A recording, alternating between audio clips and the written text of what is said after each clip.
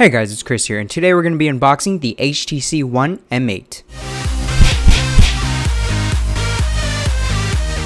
So this phone was purchased in Taiwan, and it happens to be the red version. You can only get this in the US through Verizon, and this is an unlocked HTC One M8, so it does not have a Verizon or AT&T logo on the back of the phone. A pretty nice phone. The international versions have better specs than the US version. It has a Snapdragon 2.5 GHz quad-core CPU, 16 GB of memory, and 2 GB of RAM. You can also add a micro SD card up to 128 gigs, just for expansion.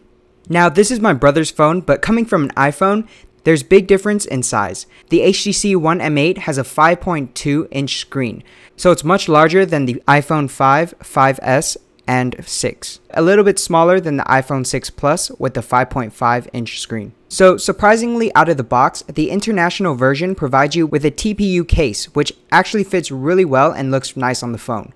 It has some other literature with your SIM card removal, but we'll move on and get to the charger. So here's the charger itself, along with the charging cable, as well as a set of in-ear monitors branded with the HTC logo. You get a set of 3 tips of different sizes, small, medium, and large, and I have yet to try them, but they look pretty nice. Placing the two phones against each other, they are pretty thin. I feel like the HTC M8 is about the same thickness as the iPhone 5. And taking off the phone wrap, it feels great in your hands.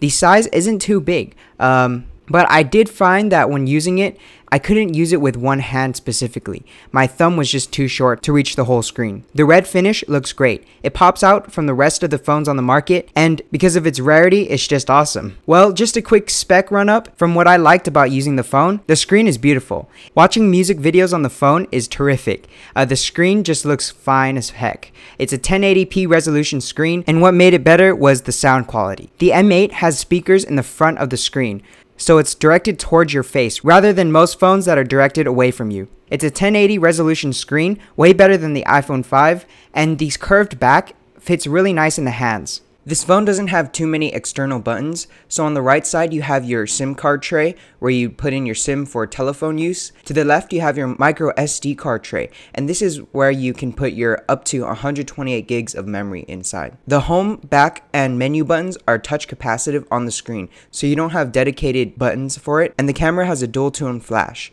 along with 2 cameras for 3D filming, and this also allows for better focus, which accounts for clearer pictures. The bottom and top of the phone don't have much. You have your charging port, which is a mini USB, and you also have your 3.5mm headphone jack.